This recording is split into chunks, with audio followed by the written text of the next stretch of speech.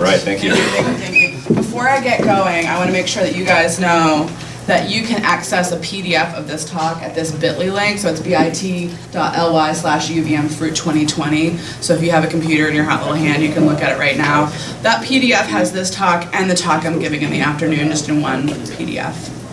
All right, so I'm Anna Wallingford. I am the new entomologist at New Hampshire. Does anybody know Alan Eaton or have any interaction with Alan Eaton beforehand? He was the entomologist at UNH for the past 40 years or so.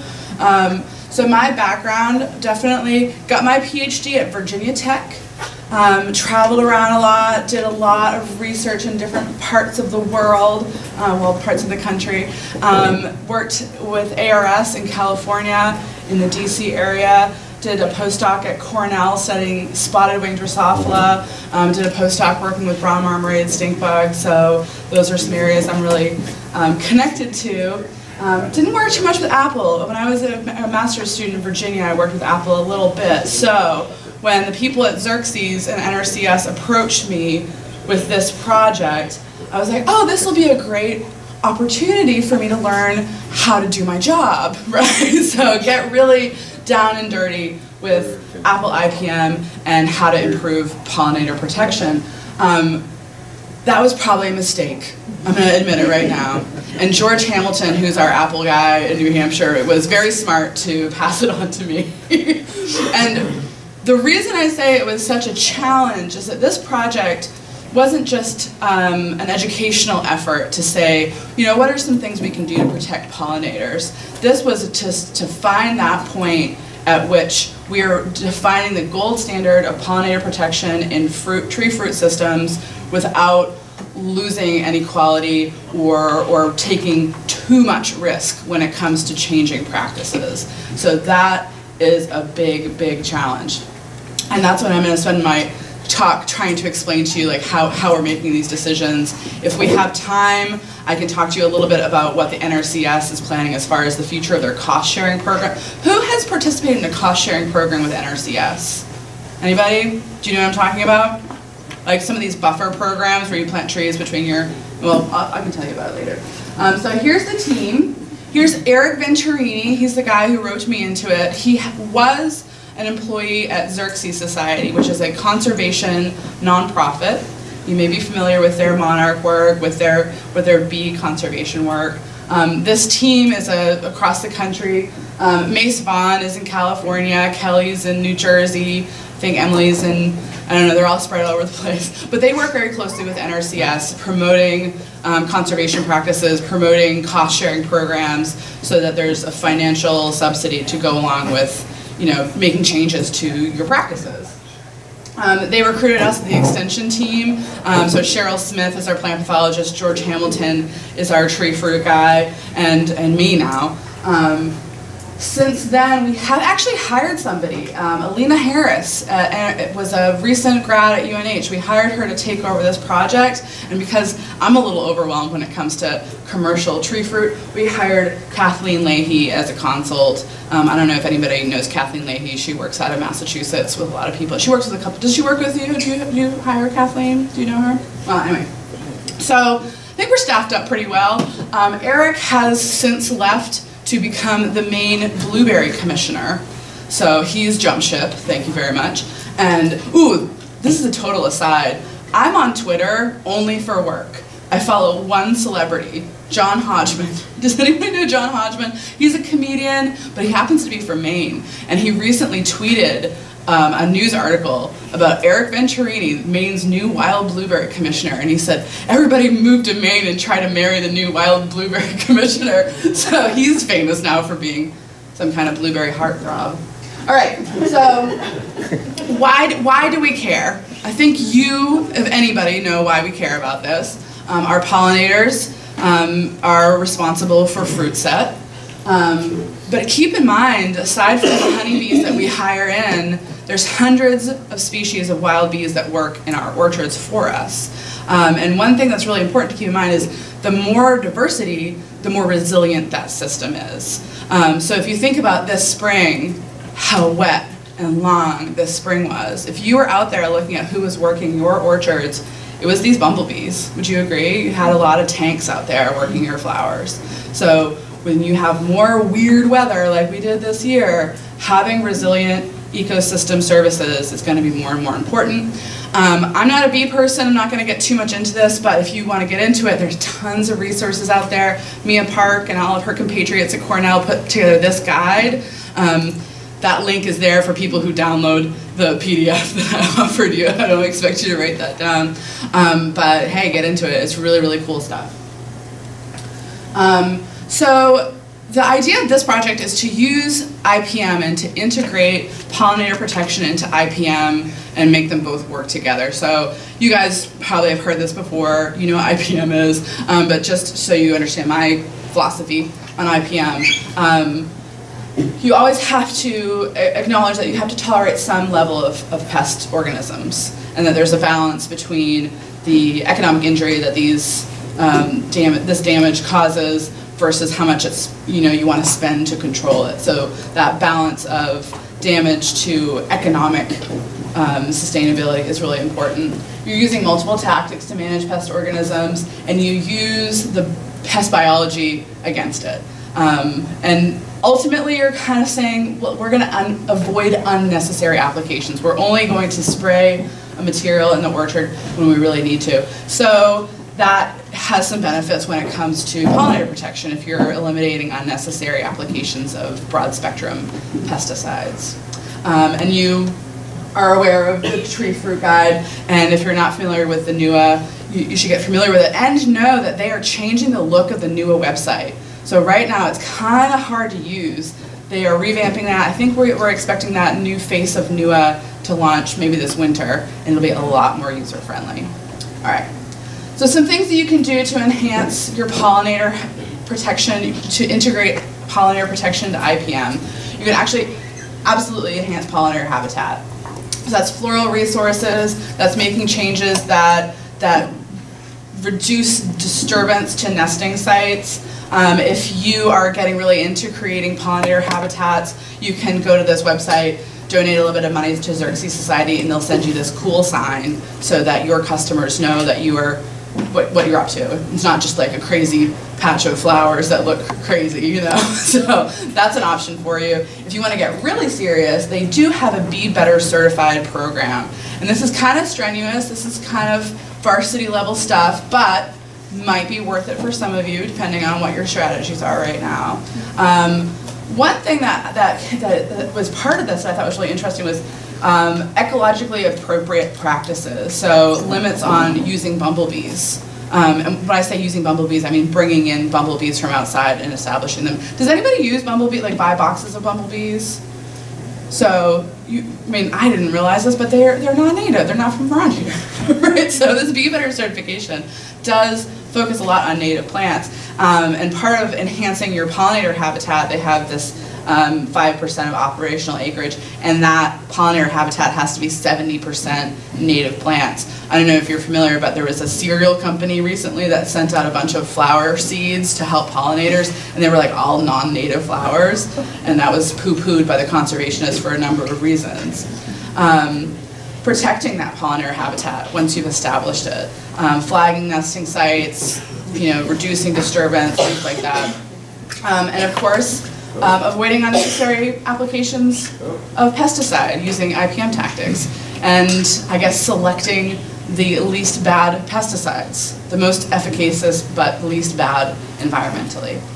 So it's strenuous, but it might be right for some of you, and especially if you want to show your customers how dedicated you are to this.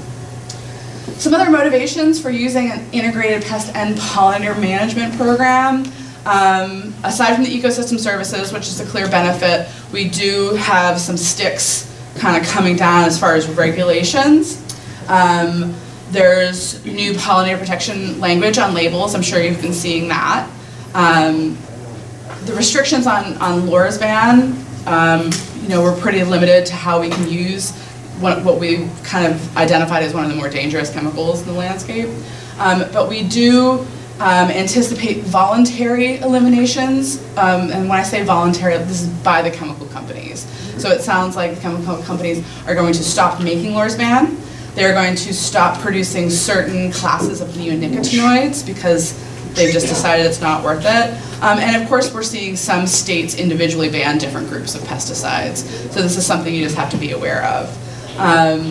Vermont doesn't register lorsban anymore. Oh, there you go. You can't use lorsban. There was a little bit of confusion with the national ban, the EPA ban, which did not go through because that was a ban both on the sale of and residuals. So it wasn't like you could stockpile it and keep it forever and use it until you cold dead hands. All right, so those are some things to keep in mind. And of course, our cost sharing program, which we are in the process of developing, might be another carrot in that carrot and stick motivation. So going back to the original impetus, Eric coming to me and saying, hey, let's do a cost sharing program for apple in New Hampshire, because we did a cost sharing program for wild blueberry in Maine and it worked out great. So let's do it on another commodity, which to me is kind of like saying, we got a pet fish and it worked out awesome. We're gonna get a pony. And it's got a bunch of diseases and it's hard to, anyway. But this is what the cost sharing program looks like for wild blueberry in Maine. No insecticides or fungicides during bloom. That's pretty self-explanatory. They put a limitation on using systemic insecticides. And this term, systemic insecticides, it's kind of thrown me for a loop since I started my job here about a year ago. I did not realize that the term systemic insecticides is a term that's often used by conservation specialists. In the field that I came from, which is pesticide science, systemic insecticide means any product that enters the plant. When they're talking about systemic insecticide, what they really mean are pesticides that are not only dangerous to non-targets like bees, but pesticides that have a fate beyond their original use. So a systemic insecticide that enters the plant, enters the soil, could go and have this life beyond its intended use. Lorsban, of course you can't use Lorsban. Lorsban is not a systemic insecticide, but it's definitely labeled as one of these products that has this fate beyond, and that's why we're really trying to eliminate the use of this product. So that term systemic insecticide is problematic for me because there's a ton of products that are dangerous to bees that are not systemic, and there's a ton of systemic products that are safe for bees. They're not toxic to bees. So we'll talk about that later. Using monitoring threshold to trigger sprays, that's classic IPM, and you know, a bunch of other things. And the point of this program is that they developed a point system. So if one requirement didn't work for you, you'd make it up by doing something else to make sure that that program would fit anybody's requirement. You got a certain dollar per acre if you participated, and people really liked it in Maine. So, let's start with this for the apple IPM, and I'm going to explain why we've run into so many problems. No insecticides during bloom, I think that's pretty easy. No one's using insecticides during bloom except for a few rare circumstances. But fungicides during bloom, do you think you can produce a viable crop without using fungicides during bloom? Who can do it? Anybody? No. So we have apple scab. That's like dead primary infection periods. No systemic insecticides after bloom. Well, this is a bit awkward, isn't it? Because we've been trying to get people to swap a sale in for a lot of the organophosphates we're trying to phase out of. A sale is acetamiprid. It's considered a moderately toxic to bee product. It is systemic. It's one of these long-term products, but we've been trying to look at this as a safer thing, and it isn't that awkward. Using monitoring and threshold to trigger sprays, that's a whole other kettle of fish. I'm going to talk about that. Evening application, I think that's pretty straightforward and easily adoptable, that you would apply these products that might be dangerous to bees during a time that they're not in the orchard. Restrictions on combining pesticides, that has to do with synergies. We're going to talk about that a little bit. Creating buffer zones when you have problems with pesticide drift, and of course, making up any lost credits with education, which we're doing right now. All right, so when I say using monitoring and thresholds to trigger sprays is something that's kind of really hard to define in apple, is if you think about the key diseases, like apple scab and fire blight, you're not waiting to find out if you have apple scab before you're acting to do apple scab. There's a lot of preventative activities for these things. Our key insects, apple maggot, we do have a really good method of using trapping to trigger sprays. But for plum curculio and codling moth, not so much. I think for plum curculio, there's not a great way to scout and time your sprays. I think a lot of people are going to be treating for plum curculio no matter what. For codling moth, our trapping is used to time sprays.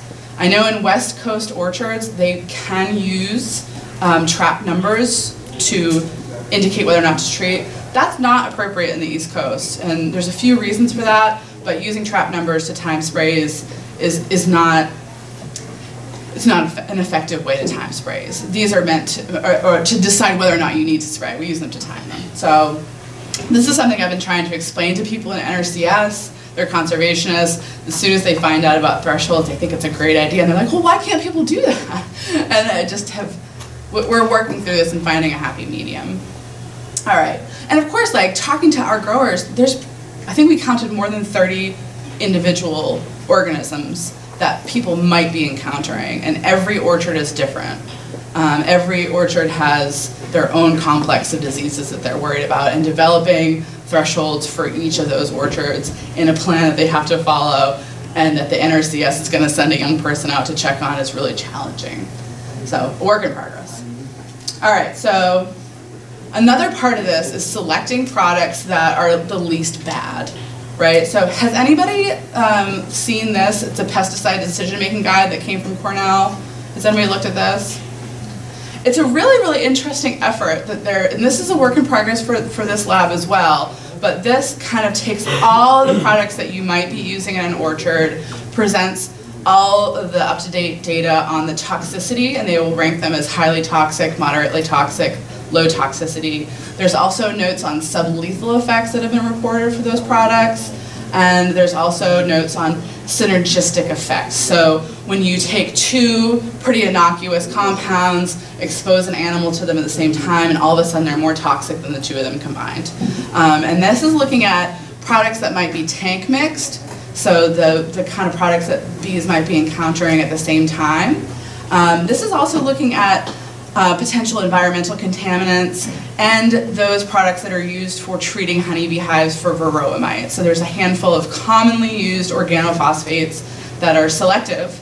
They're not toxic to bees, but they're toxic to mites, and we're finding that there's some synergies with some commonly used some crop protection products. So this guide is it's hard to use. You crack it open, you're like, oh, good.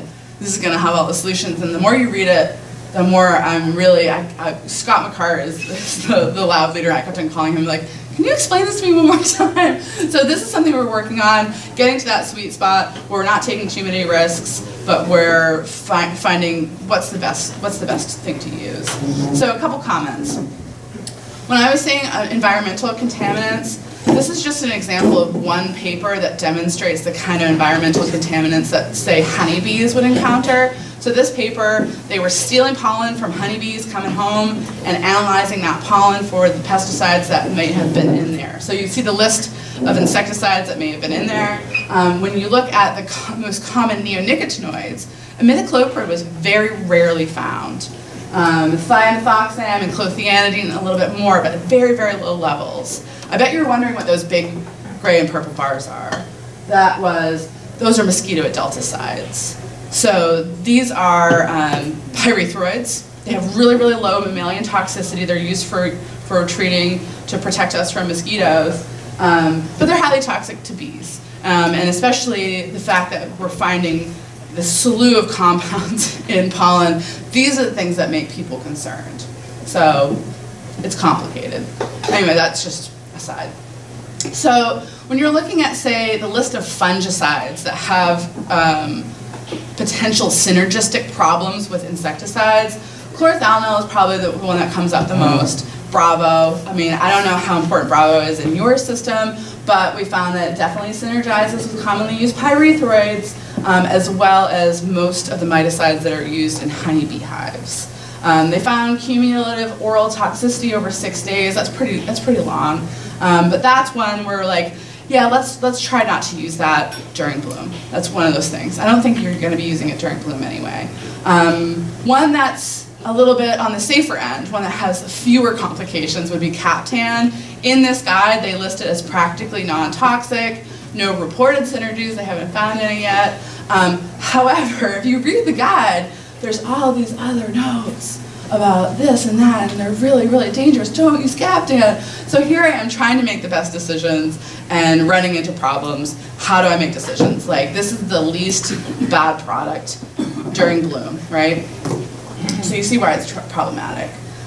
So what we're trying to do is generate tables that kind of take that tree fruit guide recommendation saying if you're trying to manage apple scab, these are the products that are rated excellent and moderate, and give you as much information as you can about potential problems. For example, copper sulfate is toxic to bees at some rates. So, you know, for organic systems, that's unfortunate. So these are the kinds of things, and this is a work in progress. I'm still trying to get the most up-to-date information I can from our bee people to understand, you know, what are the least bad products to be using. A couple comments about insecticide toxicity. You may be familiar with LD50s. This is a measurement that is basically the lethal dose that the dose that kills 50% of the population, which is a bit macabre, but it basically says this amount is dangerous, and the lower that number is, the more toxic it is. So the less material it takes to kill something, the more toxic it is. So there is a set standard by the EPA that defines LD50s for bees, and that's how that high, moderate, and low rate is determined. Another thing is the synergies we just talked about. And a third thing, which I think is really interesting, is the RT25, which is residual time. And so that basically says, yeah, this is a toxic product. But in a lot of these formulations, you spray it, it dries, and after a period of time, an animal can walk over that and it's safe. So that residual time, if it's very low, that means you can spray it in the evening when bees aren't active. By the next day, that product should be dry and should be relatively safe for non-target animals to be in your orchard. So when you're reading tables like this, that RT25 could be a helpful way to make decisions. All right. So this is really complicated, and I think we all decided as a group that we're just going to focus on early season practices for this gold standard cost sharing program. So the requirements that are super strict, we're just going to focus on early season because that's the highest time where bees are active in the orchard. So if you think about what changes might you need to make in order to make your orchard safer for these animals working in the spring. So we're kind of looking at dormant sprays, green tip to bloom. So San Jose scale, apple scab, apple scab, apple scab, a few kind of random moths, right? So these random moths, every once in a while people will have problems with winter moth or gypsy moth. I've never seen a pug moth. It's one of these things where you almost never have a problem, but if you have a problem, it's really serious. Luckily, BT, so dipel, is really effective for situations like that. So that's a really selective product, only impacts caterpillars. So our goals, to set our low goals, eliminate lorsban, you guys have already done it, good for you, and eliminate fungicides that are known to synergize with other pesticides during bloom. And those seem like pretty reasonable goals. So what happens to people who are limiting lorsban? For San Jose scale, we do have a few growers in New Hampshire that will combine lorsban with their dormant oil sprays to kill those overwintered black cap. The picture in the center is the black cap, is the overwintered San Jose scale.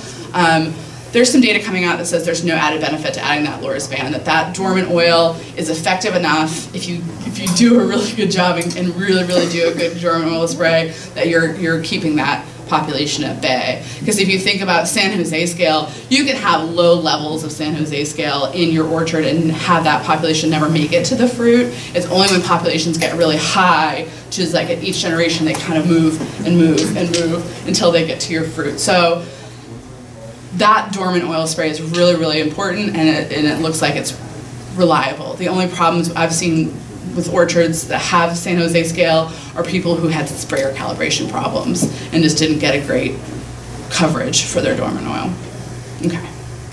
Lorsban for trunk borers, and this is something that we're looking at in peach for peach tree borer and the slew of other borers that impact apple trees. So we really think diamides should be a good alternative. There's a couple caveats to that. So the product Alticor, the active ingredient in that is chlorantraniliprole. I'll talk more about this afternoon, but this group, if you're not familiar with it, the active ingredient works on a muscle nerve that only exists in insects. And this particular chemical only works on a nerve that exists in Lepidoptera insects. It doesn't exist in any other animal. So it's really selective. When I say it should be a good alternative, if your borer is dogwood borer, which is a Lepidoptera, it's a caterpillar, it should work. If your borer is a beetle, if you have a different problem other than that, then it won't be effective. And there's a couple different things that we want to play around with as far as application. So with this, you should be able to apply using a spray, like a blast sprayer rather than trunk applications, which is nice, but we want to make sure we get good coverage on those trunks too. So there's a couple kinks to work out there. All right, so what did we settle on for our cost sharing for apple IPPM?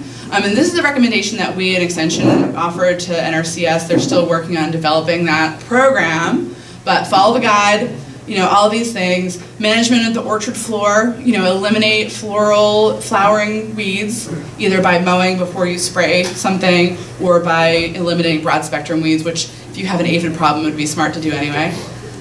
Evening applications, buffer zones, things like that. So that would be tier 1. And then we're talking about other ways to use this program in tier 2 and beyond. So for me, this would be excellent because it would be a great way to subsidize some cool stuff that's expensive, like mating disruption. So a tier 2 program might be tier 1 plus mating disruption, which is something like $100 an acre. So that would be subsidized through this program. And other things that cost money, like establishing barriers between orchards and wild space to do that next step on eliminating drift. So stay tuned for that. I'm sure that if they have success in New Hampshire, you'll start seeing these programs available to you in Vermont as well. A couple things that we're doing this year are playing around with these apps that are supposed to be helpful in the orchard, seeing if they're worth using. So we'll be going out and doing pollinator assessments with New Hampshire orchardists to identify wild bees and kind of determine how much work their wild bees are doing versus the bees that they're hiring to come in and do that work. So stay tuned for that. And with that, I'll take any questions. What was that website that you had for enhancing for bees, wild bees? Enhancing them? Yeah. That would be Xerxes Society.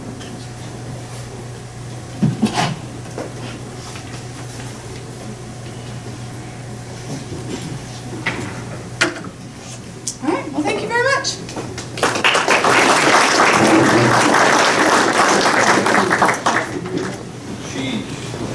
We're either going to streamline the